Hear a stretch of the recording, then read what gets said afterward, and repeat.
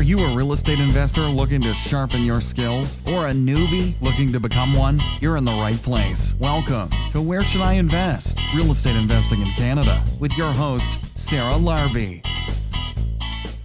So just to get an idea, maybe, share with us something that somebody recently purchased. If you could share some numbers, just because everyone, lives in different areas and what's cheap for them or what cash flows for them could be a different definition. So, maybe just share with us like a couple like typical deals that you found, for your investor clients and what that looked like in terms of like purchase price, if there's a reno budget, like rents, market rents, ARV, if you can share some of that. So then, whoever wants to write it down can, and, get a better idea of what that market really is.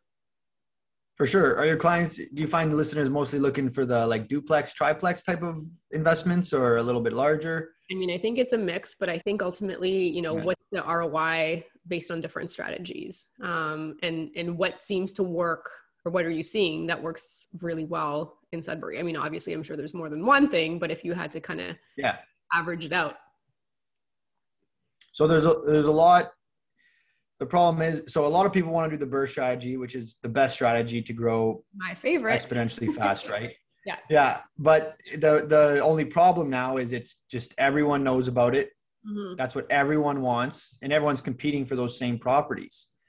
So the key, you rarely find a vacant property in Sudbury. If you put vacancy in your conditions, there's no way they're accepting your offer. So a lot of the success that I've seen from a lot of my clients have been investing in properties where they actually do the cash for keys, or they have conversations with the tenants, or they actually move tenants to their other properties while they're doing the renos and the refinance and a BRRRR strategy. So it's like dealing with tenants a lot, which is where the opportunity is, because you're getting a lot of the low rents, because in Sudbury, not only has our prices gone up, but our rents have shot up in the last 2.5 years. So if you have anyone that's been in their apartment for longer than a year and a half, they're below market rent by quite a bit. So that affects your cash flow when you're purchasing a property. In terms of an example, a lot of my clients, they're buying duplexes, so a triplex, you're probably paying $350 to $400 for something that needs work. And then, so for example, one that just sold that needed a ton of work. The basement unit had a flood, but it was completely renovated before they were going to sell it. Then there was 2 units. They were identical units, full of smoke. Like, it was some of the most disgusting units I've been in, and full of just dirt everywhere. I just don't know how they lived in a unit like that. But so it sold for $380. The reno, I had a client that probably guesstimated $80 if you subcontract your own subcontractors, or $120 if you're going to just have a general contractor just take care of it yourself. That's 2 new kitchens, 2 new bathrooms, all new flooring throughout, drywall, and then just a couple emergency expenses as they always come up, I'm sure you know. Yeah. And in that case, then you'd refinance. We were conservative at the $520, but you could probably get closer to the $550, $560, depending how nice the work you did. What kind of kitchens you put in and all that. So and then you're getting 15, and 1,100 in the basement for rents. So that's the triplex, the most recent one. Yeah. I mean, it's interesting because, here you're not finding a purchase price of that unless you're, again, I think you're probably 3.5 hours now in 2022, in either direction out of the GTA. I mean, I'm sure you can find it if you go west, if you go east, if you go north. I think North Bay, Sudbury are some good opportunities for 2022. If somebody is not interested in the renos, and you mentioned obviously the rents have gone up year over year. I mean, somebody's that's there for 2 years is already way below market rents. I think from a conversion standpoint, those new units, not subject to rent control, will be great, but the other 2 are not. So I guess my question is, if somebody doesn't want to be dealing long-term, is there a short-term, mid-term type of strategy that's an option out there? Like, is there an Airbnb market in Sudbury? Surprisingly, there is. And not many people are taking advantage of it yet. I certainly want to. I don't have any of my units as Airbnb yet because I'm trying to do the least amount of headaches possible. And I haven't figured out the systems yet to be able to have, I don't want to have a call saying, oh, the cleaning lady didn't go through. Right. So I'm trying to figure that out, but I have a few clients that are doing the Airbnb. They're almost getting double the amount of rent on who are the renters, like, or the clients? Like, are they homeowners in between houses or doing construction on their own houses, or are they tenants, or are they tourists? Contract employees mostly. So I know the mines get a lot of contract employees. They bring up executives. So that's some of the higher end rentals. Not so much vacation properties, although there are a few in the outskirts because we do have a ton of lakes out here. So that would be an opportunity. I know there's a few $1 million properties that are Airbnbs right now on our biggest lake on Ramsey. And then so mostly it's contractors that are coming up here. They want a short stay, week, 2 weeks at a time. And sometimes it's even companies that pay for it. Mm-hmm.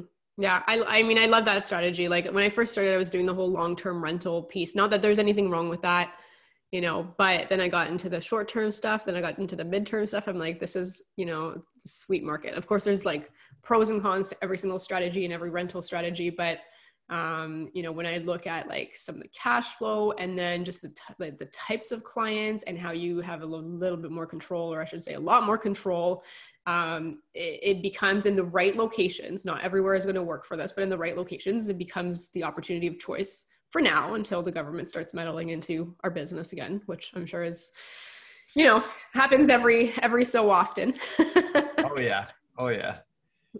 So from your standpoint, let's talk about your portfolio. Is it all in Sudbury?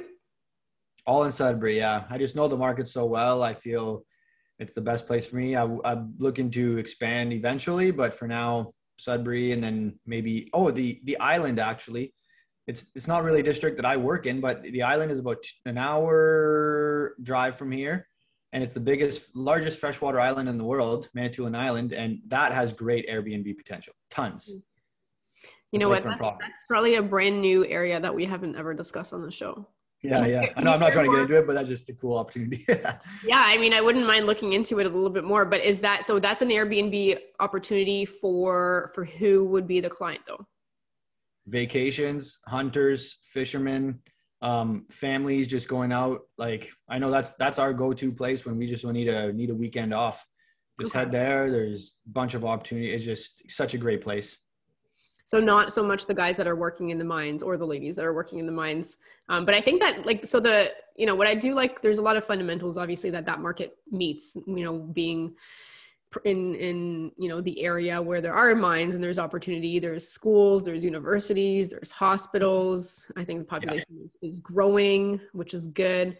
What insights can you share maybe about Sudbury? I mean, obviously the ones that I discussed, but anything else that just being local? Yeah. So the biggest thing would be the Kingsway Entertainment District. So yeah, we do have we do have a university and 2 colleges, which is a large majority of our jobs. We have the hospital, which is like the hub of the north. If like Timmins or North Bay and some of the further out cities, they need a bigger surgery, they come to Sudbury. So some of the Airbnbs are for that as well. And then we have the mines, which employs a lot of people, but we also have the CRA, which employs over 3,000 people, which is about 2% of our population. And those are all great high-paying jobs, homeowner jobs, and good renters. But the Kingsway Entertainment District it's going to be a big casino, a new arena, and they're going to have a ton of like shops, just different entertainment things in this district. So one of the biggest developers in Sudbury has been working on this for a couple of years. Understandably, when there's a big project, there's always some naysayers complaining about it. So once they get past that, obviously there's pluses and minuses of where they decided to put it, which is a little bit further out of downtown, which is what most people are complaining about. But ultimately, that's going to create a bunch of jobs, a lot more opportunity to visit Sudbury. We're going to be able to have better concerts in Sudbury, a new arena for both of our professional sports teams.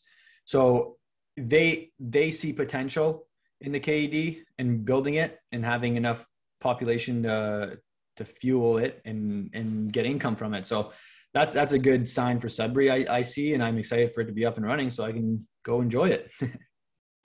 Thanks so much for listening to Where Should I Invest with your host, Sarah Larby. Make sure to listen in next time. We'll catch you on the next episode of Where Should I Invest?